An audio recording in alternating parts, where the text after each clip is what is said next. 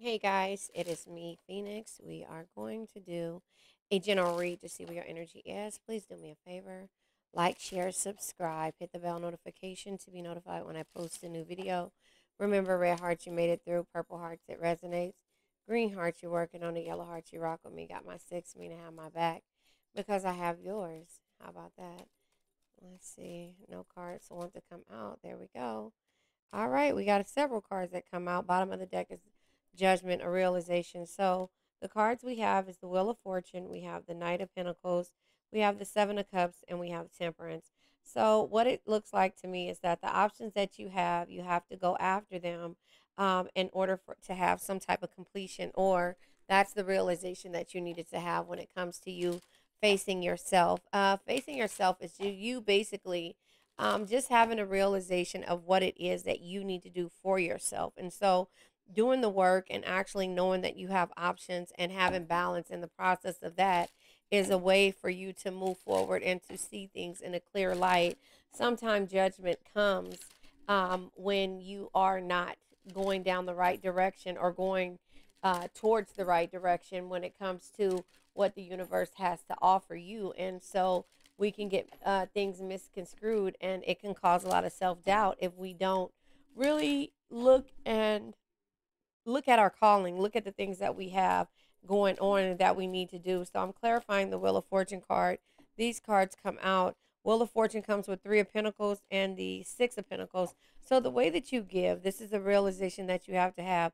The way that you give, the completion is in order. Wheel of Fortune energy is just letting you know that, you know, you've been rolling with it and going with the flow forever. And also the ebb and flows of life comes with you understanding about the people that complete you and not deplete you, and the people who deplete you and not complete you, and how much you give to those types of energy. Six of Pentacles, given to others wholeheartedly without expecting to receive the same yourself. The Knight of Pentacles just lets you know you can't get the results without first doing the work. Show up, work hard, keep pushing every day.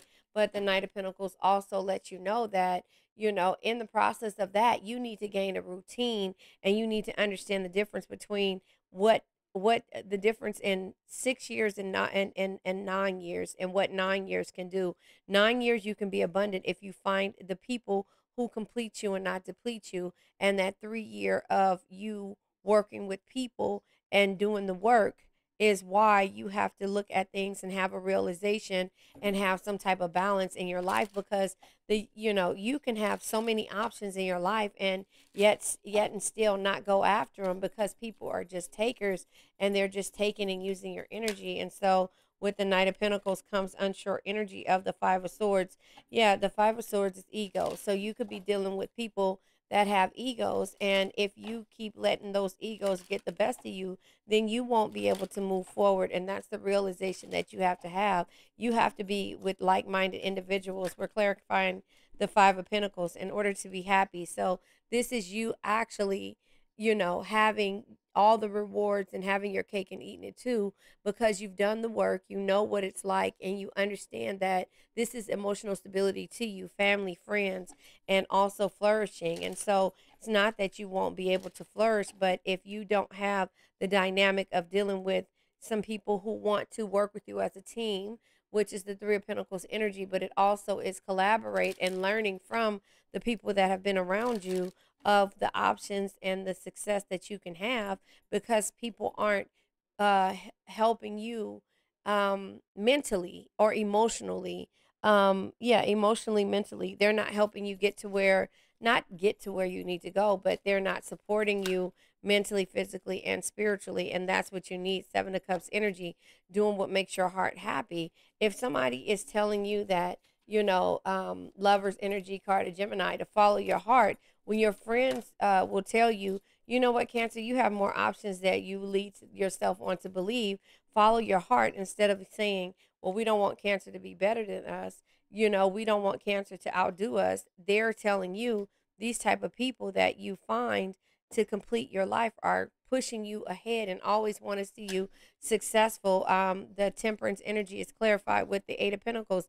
Yeah, the Temperance energy is learning to find balance and to do the work on your own. But again, the realization comes with you could be at the point of your life where you're overthinking and you're doubting the growth and the process of being able to move forward. And so again, the people around you, you know how they say you're like the five, you can be like the five people that you're around. The people that are around you could restrict your energy, your positive energy, and turn it into negative energy based upon ego driven situations and ego driven communications. And so this could cause conflict and feeling defeated, but it also can cause you to resent the past. And so, and the past energies, and not move forward to the future. And so the people that are around you are the ones that you need to really kind of look at and see, are these people, do these people have my best interest? Are they my cheer or my hype man is what I'm trying to say.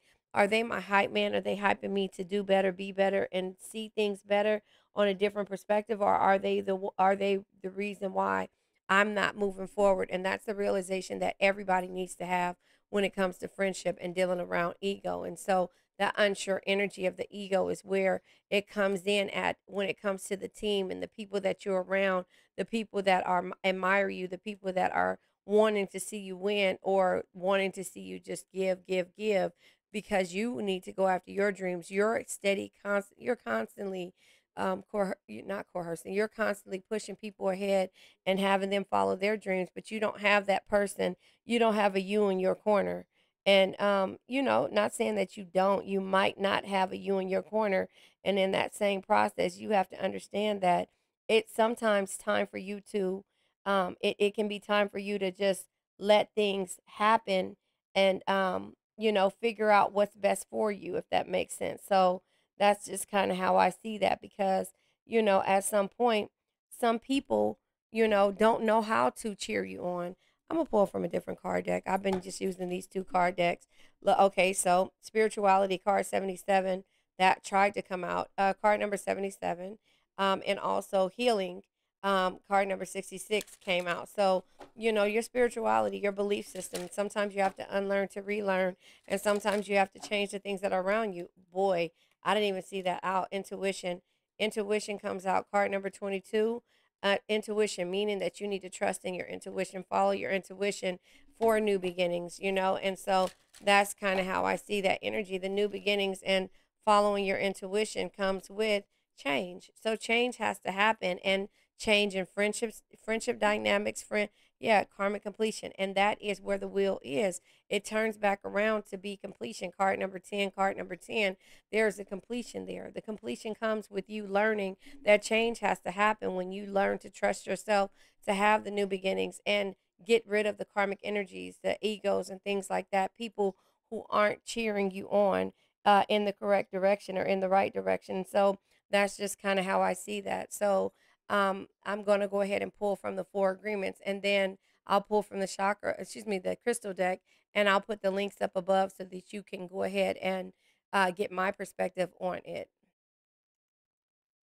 So with the crystal deck, I think I want to pull one more card because again, I think that I'll pull from the Ascended Life Oracle. I got another card deck that I want to start using, but I haven't really read it and seen what it was and basically how to use it because it's about the zodiacs and signs or whatever. And it has rituals in there, which I just, you know, everybody has their own rituals. But ghosting, sudden disappearing act, cutting off all communication, feeling rejected, dealing with the lack of closure. So those are the energies that'll keep you stagnant. So you have to clean those energies up. The karmic completions has to be had. It says sweeping away negative situations, cleaning up your life, decluttering your mind, and simplifying your life. So that is what you're doing and what you're looking at, especially when it comes to people who complete you and not deplete you. So that was a really good thing that we needed to do. So ghosting, is it ghosting? No, sometimes you just have to, you know, turn around and not say what it is that you need to say and just move forward because the more the silence is the best answer if you ask me without even explaining to anybody because 9 times out of 10, if I cut you off, you handed me the scissors. That means you know exactly what you did. So be impeccable with your words. So say what you want, mean what you say. So if you feel like you need to have closure and speak your mind about what it is and why you're deciding to change and trust yourself, then you can have that conversation. But then again, is it going to be an open-ended conversation, or is it going to be a closed conversation, meaning that there's not going to be anything after it? You're going to speak your piece and not look for a rebuttal. So that's what the rebuttal is, the thing that will end up pissing you off more at the end. So it says, realize the power of your word. Your word is like spells. You have the power to heal, and it'll say it here. But anyway, basically, what I'm trying to say to you is that that's why I tell you to send strength and healing, period, because sending strength and healing, period, to a person, place, thing, or a situation, because no man is your enemy, no man is your friend, every man is your teacher. This person, place, thing, or situation was here to teach you a lesson, and that's one that you've learned. Your word is the power that you have to create.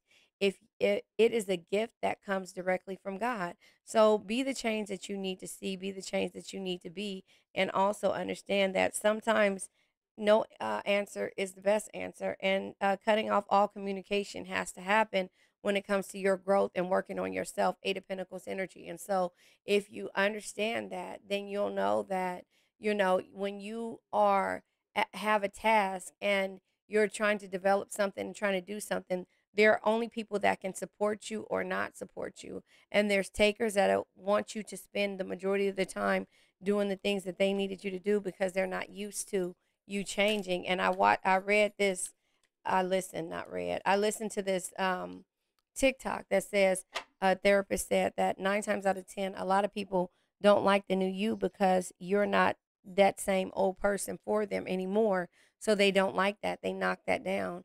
So anyway, the blue lace agate is here. That's the throat and the third eye chakra, which deals with communication, stabilization, and calming. Communication, stabilization, and calming. It says, I communicate easily and effectively. And that's why you're impeccable with your words, because once you start cleaning up all of this stuff, all answers, some answers are just best not to give. And so that's cutting off all communication, and people will feel rejected, but at the same time you're protecting your energy, you're trusting in your intuition, and that's the change, the death energy that you need to be. You need to be the change that you want in your life, and that starts new beginnings, if that makes sense. And so there you have it. You're cutting off all toxicity. So let's let this old energy go. I now let go of worn out conditions of lack, doubt, hate, negativity, procrastination, stagnation, sadness, generational curses, debt, bad energies, heartbreak, bad health, and addictions. And remember, addictions can be to a person, place, thing, or situation. I love you guys.